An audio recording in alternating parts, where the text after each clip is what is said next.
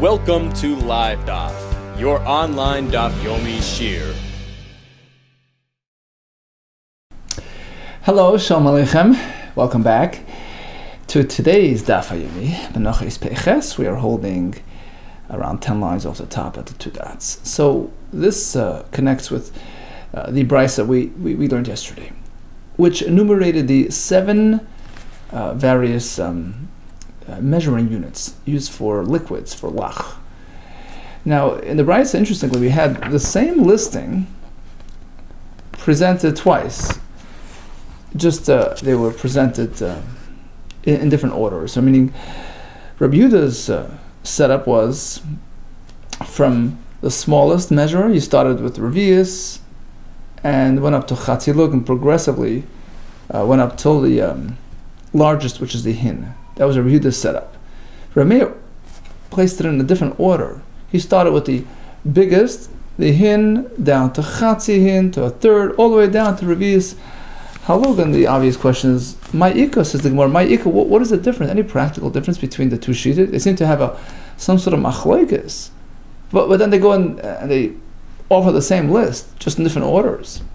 But ultimately, it's the same 7 measuring units. Ma'ika bein.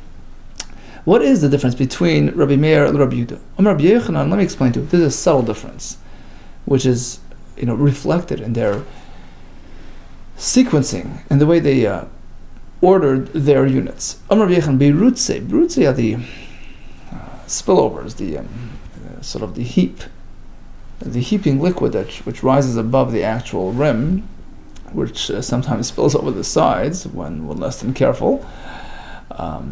Or when we try to pour from a larger container into a small container, it's hard to contain the heap portion. And the question is whether that is included. Is that kaddish? Is that considered contained in the klisharis? Does that become kaddish as well? That will be the difference between the two shittas. The one that began his list from the smallest and made his way up to the biggest. He started with revius, to chatzi, to lug. Kosavar, it's because he holds birutzi amides niskachu, right? Because when you pour from smallest to biggest, when you go from small to big, you can contain the birutzim as well. Right? You take a small shot glass, right? So even if it's a bit heaping, if you have a larger container, you just spill it right over and it all goes in there, and so on and so forth. You work that way. You go progressively up. It contains the birutzim because they are kaddish. And the listing of his measurements of the measuring units correspond to the way Hashem actually instructed Moshe Rabbeinu to establish these units. Urevius Yohev le Rachman LaMoshe. Hashem initially gave Moshe Rabbeinu a revius halug. Look, this is going to be called a revius halug. Okay, that was the starting point, and he used the revius to then develop the chatzi, to then develop the lug, right? He would pour 2 times revius into the next container. There you get a chatzi lug. Takes 2 of those into the next one, he gets a lug. But the starting point was that single revius that Hashem gave him. And Hashem instructs him, Sha'er, you measure based on this one, and go progressively bigger and bigger. In which case, the message was, keep the birutzin, in the fold. They are also kaddish. So that's reflected in the shita of Rabbi Yehuda, who begins with the smallest and makes his way up to the largest. The birutzin are meant to be included. Whereas, according to Rabbi Meir, Lamanda Amar Malalamato, it begins with the largest measurement, the hin, and then drops down to chatzi, etc. Malalamato, because he holds the beirutze midas, the spillovers, the heaps of the midas, leiniskachu, were not kaddish.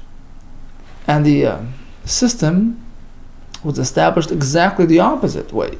The reason why he begins with the first one as the hin, because that's reflective of the way Hashem established it with Moshe Rabbeinu. He gave him a hin. Look, take this hin and work your way down. Half of this is chatzi, quarter of that is, right?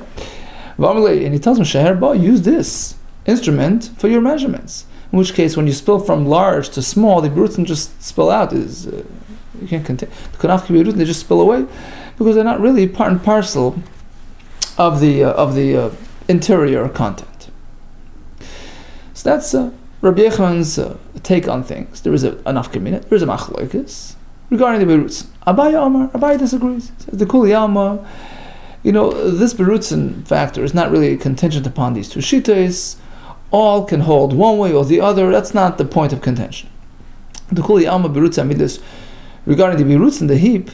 You can speculate that it is kaddish. You can speculate that it's kaddish. It's not kaddish. Rather, the difference of opinion over here relates to a different point.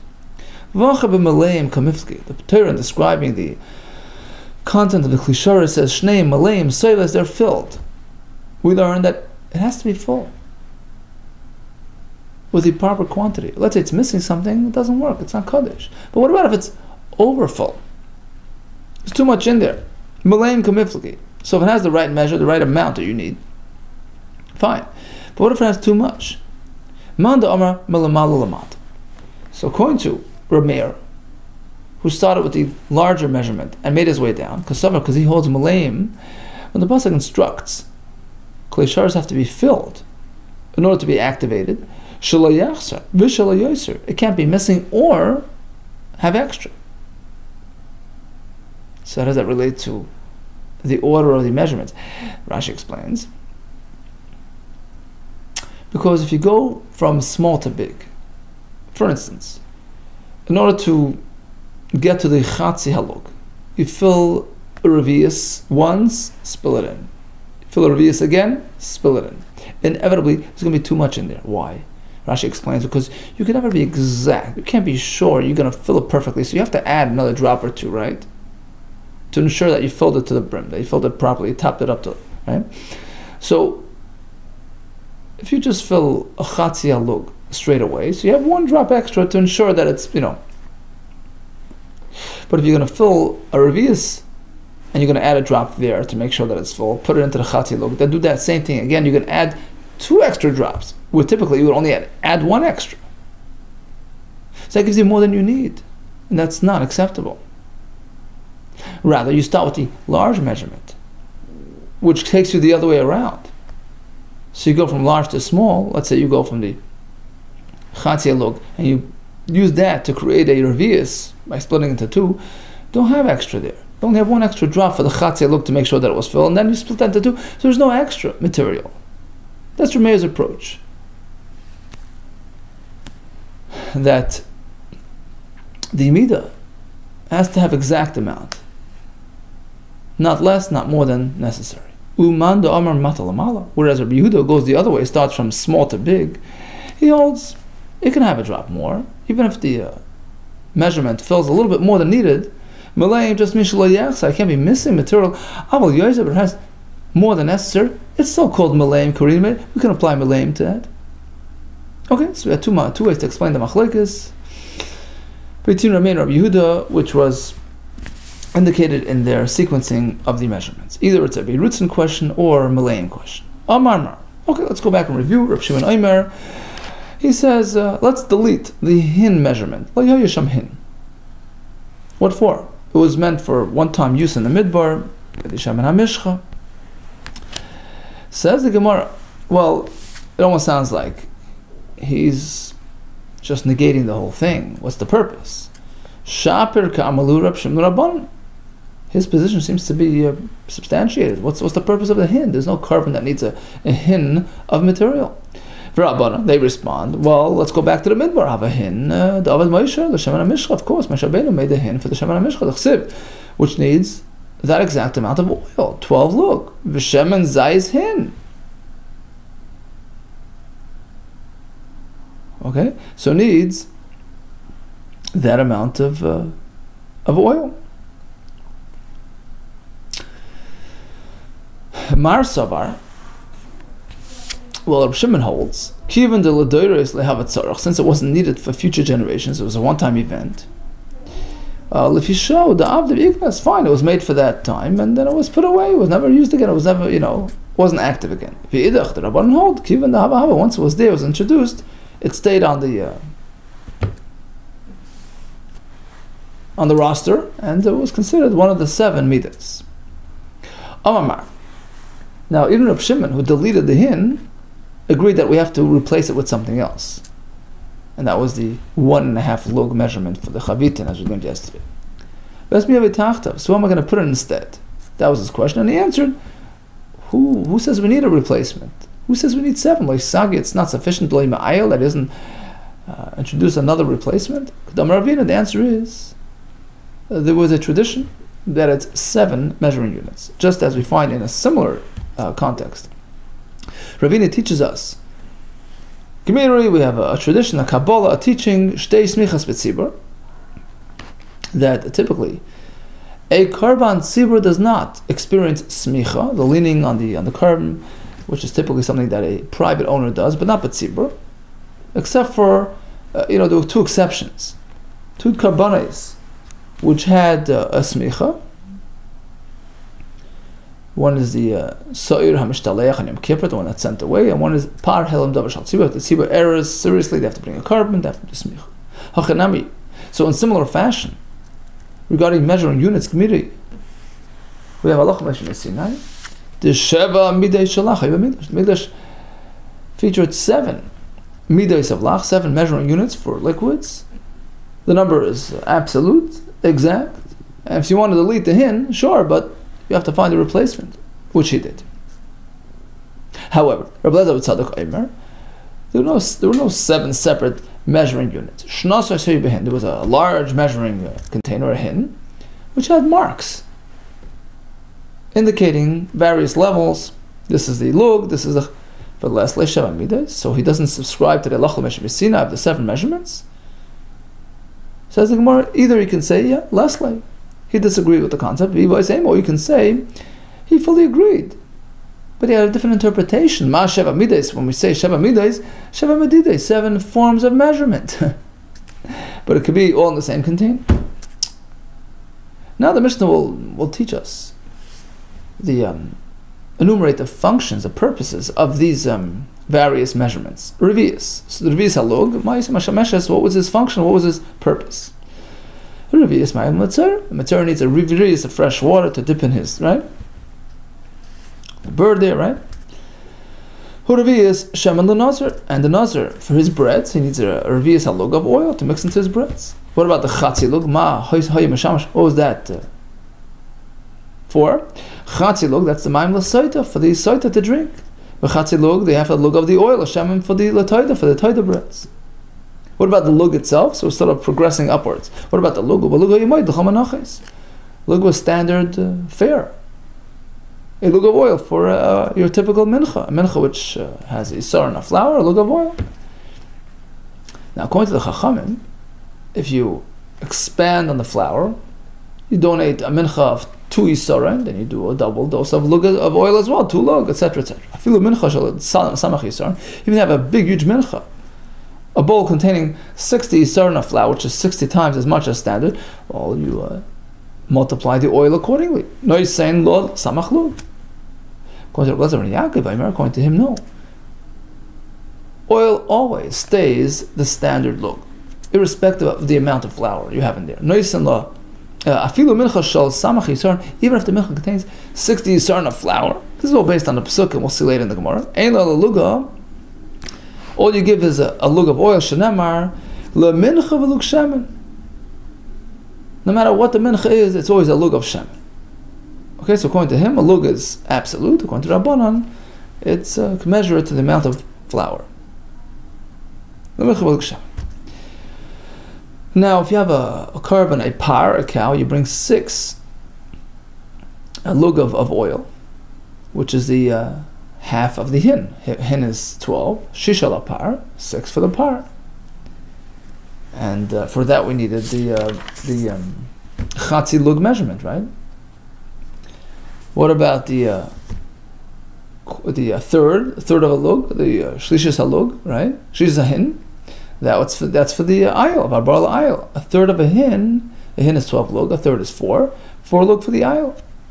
The keves, The ram needed 4, and the keves, the sheep, needed 3. 3 is a quarter of a lug, so that's the quarter of a lug measuring unit for that. Okay, once on the topic of measurement, says the Mishnah, how much oil in total was used for the menorah on a nightly basis? 3.5 lug. Shloisha o mechzel menorah, because each lamp needed a half a lug. Chatzi lug, l'chol ner, for each ner, which was deemed sufficient to last you through the night. Now the Mishnah spoke about the revius being used for the mitzvah, for the nazir. Yosef Rebbe had a question on this. Why did they anoint? Why did they sanctify the revius measurement? Why was it considered one of the 7 measurements and sanctified for that purpose? To sanctify, to mekadesh its content. Mitzvah. Is it to measure up the water for the mitzvah? Says the Gemara Amud Beis. Chutzu. Well, it was done outside the Azara. It was done by the entranceway, the Shar Niknar. So we don't need to be mekadesh the water. It's not a carbon. The nazir, is it for the oil of the nazir for his bread? Well, in any case, it's not going to be kaddish until later. Lechem, the lechem of the nazir, b'shchitas ailu de kaddish. It becomes kaddish when you shech the carbon. So what's the point of being mekadesh the oil before? Amali Rabbi Chia, who came from Bavli, and now was in Eretz Yisrael, turned to Rebbe. He says, I have an answer. Shaboh Yemoy did l'chavit kohen gadol. Remember, the chavit kohen gadol was split, right? You have an isar and a flour split into 2, half for the morning, half for the evening. The oil as well was 3 lug of oil split into 2, 1.5 for the morning, 1.5 for the afternoon. Now, each dose, so to speak, each installment had 6 breads for 12 in total. So you have to take the lug and a half and split it amongst the 6 breads, which equaled a quarter a lug per bread, and that's why we needed a quarter lug measurement. That much oil, l'chol, for each chala v'chala. Rebbe was so excited by this answer. Correctly applied to him the pasuk in Yeshaya, me'eretz merchak, a man who came from a faraway land. Isha Tzasi is here to provide for me clarity, to resolve my shaila in a satisfactory way. Chatzi lug may meshamish. Next question was regarding the next Mida, the Chatzi lug, what's it for? Yosef, Rebbe, Rebbe had the same question again. Chatzi lug, what's the purpose of the Chatzi lug? Why is it a klisharis? What is it coming to be Mekadesh? Saita, this Saita, is it for the water of the Saita? Well, in any case, it's already holy water. It's from the kiyar, from the tank containing the holy water. Saita v'chichunu is the water. Mundane, the tzrich l'kedusha, which needs to be sanctified by way of this kli. The Torah clearly instructs us to use holy water. It's already holy beforehand. What's the purpose? Is it for the oil of the toida breads? Once again, the same question as before. What's the purpose of being mekadesh so early in the process? Lachmi toida, the breads of the toida, b'shchitas toida, the kachi, they get kedusha later on.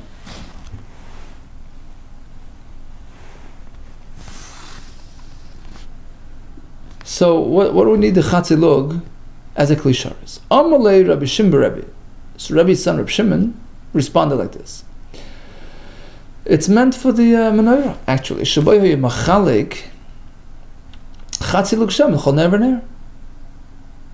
Right, for the menorah, you needed a half a lug per lamp. And what did they use for that? The Chatzi lug container. Amalei. So once again, Rebbe was so excited by the answer. He called him Ner Yisrael, the light of Yisrael, provided this enlightenment. Kachaya, right on, you're right. It makes sense what you're saying. And interestingly, Tosfos brings a similar response, a similar expression that Rebbe had in Menachos Erechin, where again he had a question and his son responded. This was regarding the Kiddush HaChodesh, regarding the Lavana, wanted to do and he again responded with this type of response. He says, Ner Yisrael, he called him, the light of Yisrael. So Tosfos says, because in both cases, Mishum da'ayri v'mida da'ayra, the topic of discussion is something to do with light. Kiyoin hacha, b'neiros, like the candles of the menorah over here, v'asam l'vad over there, the light of the moon. And that's why this expression is apropos. Ner Yisrael kachaya. Amar b'yechon amar Rebbe. Rabbi Yechon quotes Rabbi now, and he says, Ner shekafsa. Suppose you notice that one of the lamps, one of the flames on the menorah, went out in the middle of the night. You have to relight it. It has to be lit at least until morning. But can I reuse the same wick and oil? No, nidashen Hashem and nidashen psila. Everything is like burnt out material. It's used material. It's like deshen, right? Deshen means it's like burnt out. The oil, the psila, the wick, you have to replace that all. So what do you do? Mativa, you clean it out. You refill it with oil and relight it. Yosef Rabbi is becoming boilers. Rabbi Zik had a question. Does he refill it from bottom to top, or does he just replace the missing oil? Let's say it went out middle of the night, so half the oil was burned already and half is left. Do we replace the entire amount? Perhaps there's a dinner, you have to go and put in a full, chatzi lug. That's so you have to fill the menorah, or do you only replace half the amount that was been burnt down, that was left over, that you cleaned out? You have to replace that part. That's it. Yosef Rabbi Zrika, he had a question. When he goes and puts in oil, how much? Could be the Rishona, like the original amount. He puts in another chatzi lug. Or did it just replace what he took out, what was left over? Amar Rabbi Yirmiyah, of course, it's Rabbi Yirmiyah. The Kavita Rishona is the original chatzi lug. Why? If he's just replacing the part that was left, that was cleaned out, how you can never know how much that was? Was it 2 ounces? Was it 3 ounces? Perhaps you have to measure it up. Empty out the cup, put it in a measuring cup, see how much is left. 4 ounces, okay, and put back 4 ounces of new oil. If that's the case, the Misharlim Kin Sheva Midas, so why does the Mishnah suffice with just 7 measuring units? You have to make 1,000,000. Nafash Lu Midas too, you have to have many measuring cups. Because let's say you discover that you have to put back 4 ounces, so you have to have a measuring cup of 4 ounces, etc., etc., because each one has to be have a measuring unit which corresponds to its volume. So Rabbi Zrika, when he heard this answer, he was very impressed. It found favor in his eyes, and he says to him, v'adorcha tzlach, your beauty, your prestige, your hatzlacha. He blessed him. Neshav hatzlacha, rochav advar emes v'avat tzedek, should ride up and get to the highest point and highest heights of Torah, of clarity and of truth. Itmar nami, likewise, just as Rabbi Yechon tells us, that you have to clean it out and replace the material. Amar Rabbi Avo, Rabbi Yechon, have another quote from Rabbi Yechon. Amar some say Amar Chanina, Amar Rabbi, the name of Rabbi. Likewise, Ner Shekavsa, the lamp goes out, you have to replace the material in Dashin Hashemesh, Dashin Psilo. The Psilo is considered rejected, it's considered used and cannot be reused, and the Shemen as well. Because what does he do? Mativa cleans it out. Here we go. So here it's a clear dictation, clearly stating that he has to replace the oil as it was initially, Kavita Rishona, the original chatzi lug, and then he relights it. This is a right to Rabbi Yirmiyah's position. Amar Rav Huna, Beri David, Amar Rav Sheshes, Neshab Migdash. You should know that the lamps on the menorah in the Migdash shall prakam hava. They were sort of sections, meaning you can bend them, turn them downwards to empty out to clean them out, and then you put them back up to refill them. Why do they have to be part of the actual menorah itself? Why can't they be removable? Why does it have to be shal prakam hava? Because he holds kiksiv kikar miksha, when the pasuk describes the menorah as being made of a kikar, which is a certain amount of gold, and miksha had to be hewn out of one block, had to be one unit, inseparable. A menorah v'neira seoksiv. It doesn't only refer to the actual menorah and the pipes, but the nearest lamps on top as well.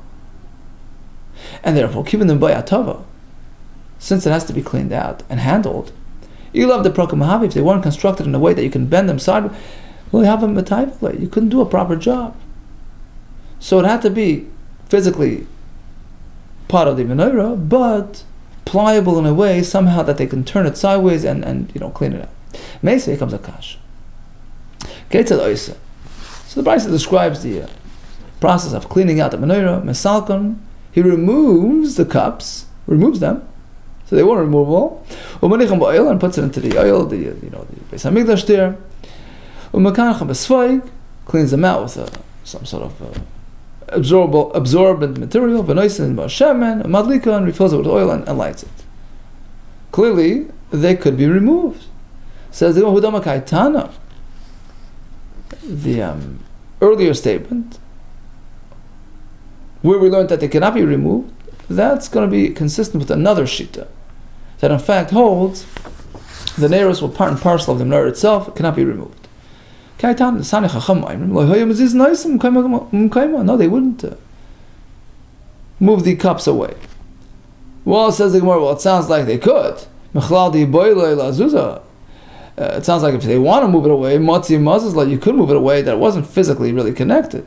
And that again is not really consistent with what we're saying, that it's really part and parcel of the same. Rather, it means like this, it really wouldn't move away because it was inseparable. So we modify the wording of the Brisa, consistent to the earlier statement that the neiros, the cups, were really an integral part of the menorah and physically connected. Who is the sheet of the Chachamim? Which Tana is it? Reb Lezer. He holds that, in fact, the neiros were also part of the kikar zav, or part of the miksha, and cannot be separated. So he describes the cleansing process like this. So if you picture the lamps, the cups on top of the pipes, more like an oval, right? So if these are the pipes, right? This is the guf of the menorah, the bottom menorah, and then we have the lamp sticking out. And the wick protrudes from the corner, so it's an oval-shaped cup, right? And the wick comes out from the front, let's say, right? And on top there was like a toss, a little slat of some sort, cover. Golden cover. So when he needed to clean out the cup, you had to get it out of the way. So he would push this slat, this cover, towards the mouth, which is where the wick would typically come out. So it's away from the body, from the pipe, from the back of the cup, towards the front. So you push it away, get it, sort of slide it up, and clean out the cup, and then you'd slide the lid back on. When he's ready to fill it with oil, he slides it back towards its head. Head means where it's connected to the menorah from its back, right? So it's connected. The back of this cup is connected to the menorah. So he pushes the slat back, and now it's covered. But as Rashi says, there was a little hole, a little access hole on that lid, through which they would pour the oil.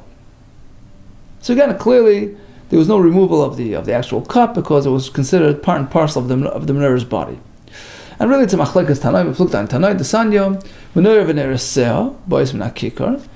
The menorah and its neiros and its cups came from the kikar, the same sort of block of gold. But the tweezers and the little shovels, whatever, although they were gold, but they weren't really, manufactured from the same block. It was a separate, sort of a separate thing. Only the menorah itself, but not those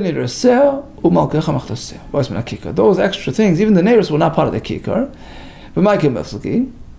What's the machlekes about? Based on the pasuk, the sign, the kikar zar tar yasa isa. So the pasuk relates the kikar zar to everything in the menorah. And again, the kikar means the block of gold from which everything was hewn out as one mixture, right? As one, right? So we learn from him that the body of the menorah itself was designed from this kikar. What about the neiros? And that covers even the neiros. What about the other utensils? Were they also made from this gold? Obviously, they're not going to be connected anymore because they're tweezers. But in a sense, they're still connected because they're sort of sourced from the same block of gold. So here it's a bit different. The body of the menorah and the neiros, according to the shita that comes from the kikar, that was one entity, one inseparable physical entity. But here they came from perhaps that gold. Part of that gold was used for this, but certainly it's a separate, utensil. In any case, perhaps these were also sourced in that gold. Only it, which excludes these utensils. So according to Nechemia in this brisa, the only thing that was from the kikar was the body of the menorah with the nearest, which were considered all physically connected. Okay, so here we go. We find the shita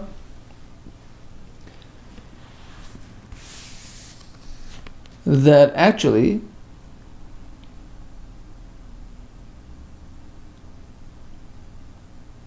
considers the nearest as part and parcel of the menorah, and we're not separable, physically connected. That's from Nechemiah shita.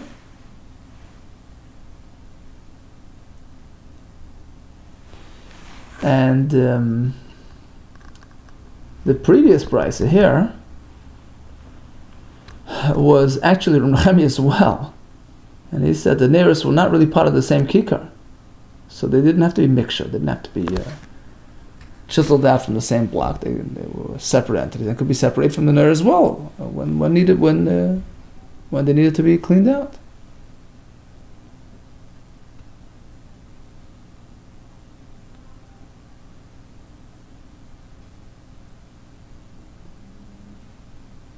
Okay, so this is before we get to the next shita, which is coming up soon, right? I was looking at the second time. It's coming up soon, right? So again, the Gemara said, this question revolves around Machlekes Tanoim. Now the question of whether the neiros are connected or could be disconnected is really another Machlekes Tanoim. So it began with the brisa that the neiros are part. And Nechemiah says, neiros are not part. Okay, fine. So we have two shittas. Then the Gemara says, well, actually, let me explain to you what it's about. It's based on a pasuk. And then we introduce another brisa, which is meant to bring me those two shittas, right? And these sourcings. So far we had only one shitta with one source. We began from Nechemiah again, that the neiros are together, and it's based on the pasuk, right? That Kol Kelim Eila tells you that the neiros are included as well.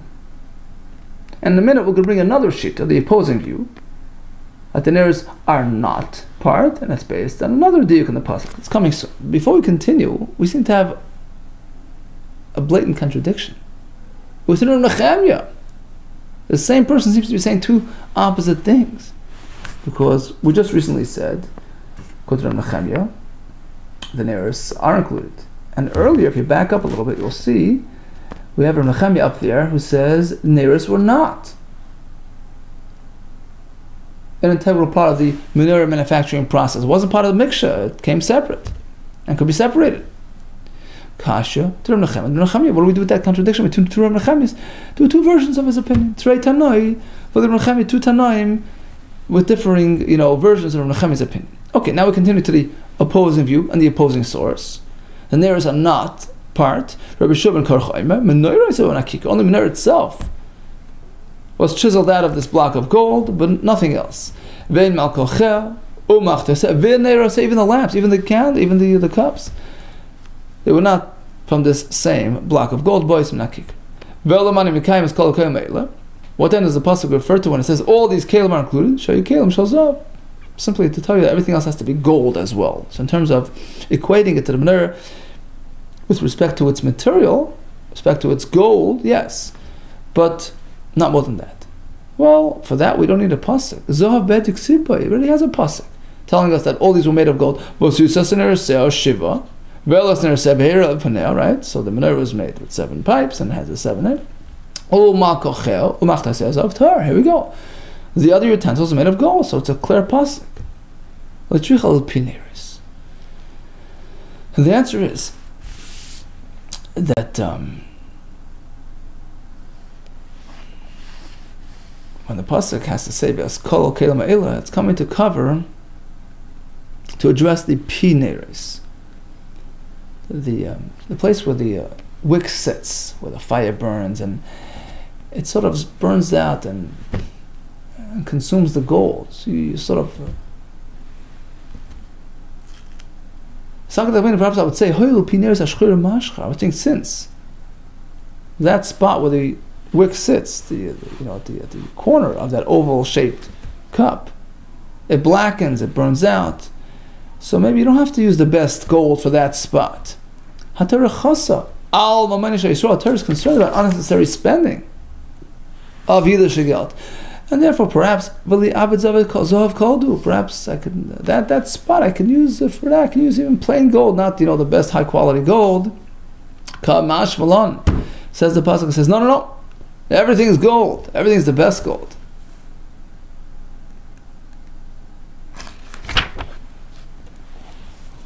Even that spot.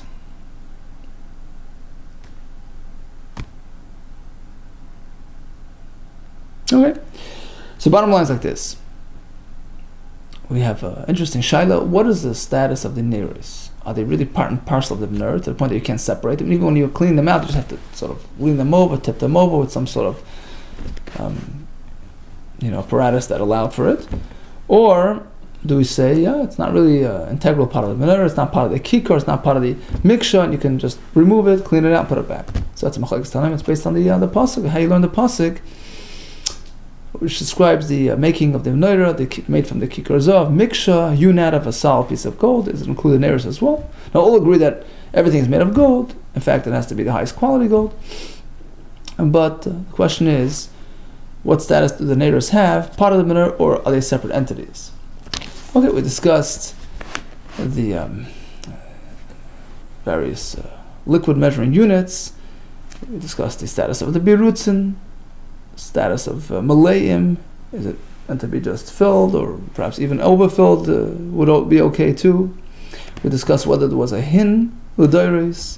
We discussed the halacha mashmisin of sheva midos or sheva medidos, depending on how you learn. The function of the revius, the function of the chatzilug.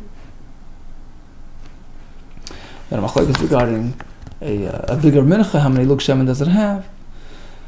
We have Rebbe praising Rebbe Chia, praising his son Reb Shimon, Ner Yisrael. Interesting anecdote from Tosfos. We had Zrika praising Rabbi Yirmiyah, V'hadarach hatzlach rochav, v'hatzlacha. We had Rabbi Yechan's chiddush that you have to replace the oil and replace the wick of an extinguished candle in the menorah. We had the halacha that Ner Sheva Migdash shel prokem hava. It was sort of pliable, so that you can keep the you can clean it, but keep the cup still connected to the menorah. Okay, all the best in Atzlacha, Rab.